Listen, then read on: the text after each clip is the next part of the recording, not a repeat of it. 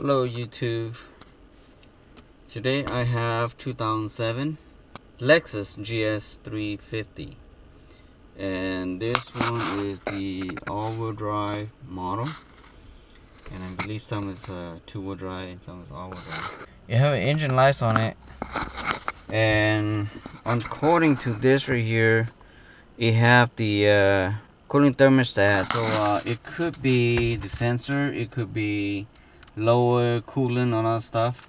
According to this right here, have only one code, the po128 only. So the thermostat just right here, and just pop up this cover because the air duct here kind of like on the way a little bit. So I'm gonna take this out, and what you have to do is take this clip out from here. On this one is pretty much broken, all of it, and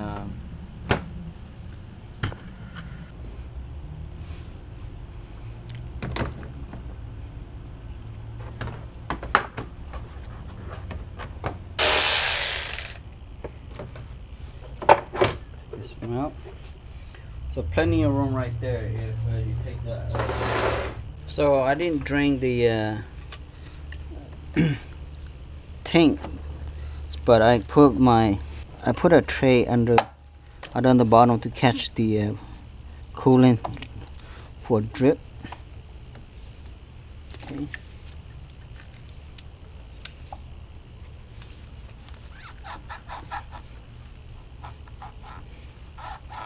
So when you do this, make sure there's no pressure. Make sure the car is cooling down. Okay. Sometimes have pressure is and hot, so be careful when you do on your car. Okay, on this one right here, you can go around the back. You don't have to take this out, but I will take mine out. You don't have to on this right here. The bolt just right there, you know, and you can do without taking this out, but easiest way, just take them out is better. Okay, there's a bolt under here. If you look straight here, you can put your finger, you can feel the 10mm down here. And if you want to take this hose out, you can, but you don't have to either. You can use a 10mm wrench.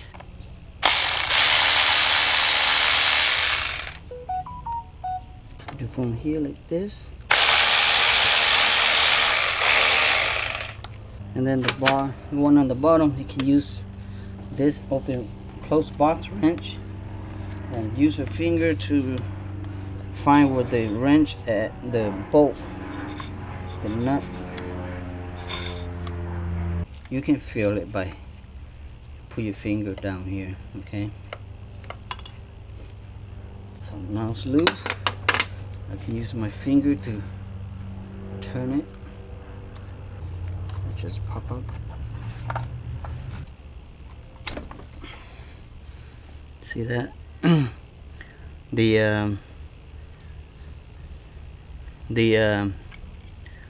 thermostat housings already break off, so that's why it pop up the code. Maybe that is not even closing or opening. Okay, let me show the new one. See, this is a new one, and that is break off. See, not even hold the thermostat. So that's what popping the code on this right here. So now we put the new ones in. Okay, very easy. I would say if it's hard, you can take this hose down. The hose kind of on the back where the other nuts go in, okay, and you have to push the hose, otherwise it doesn't let it go that easily in there.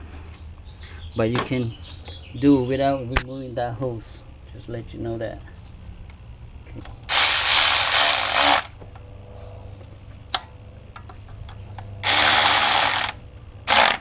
The one on the bottom here, when you put it in, it's a little bit harder because the hose that on the bottom here is kind of on the way, but you can get it done. Okay. Alright, so everything's tight. Put this back up.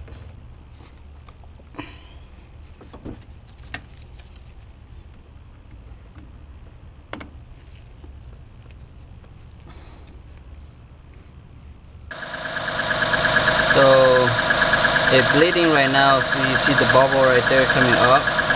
So as soon as the bottle is gone away, so I'm gonna shut off the engine, let it cool it down. Everything has been checked and filled up the coolant, and the temperature was reaching normal. So now I need to go test ride to see if the curve's coming back again.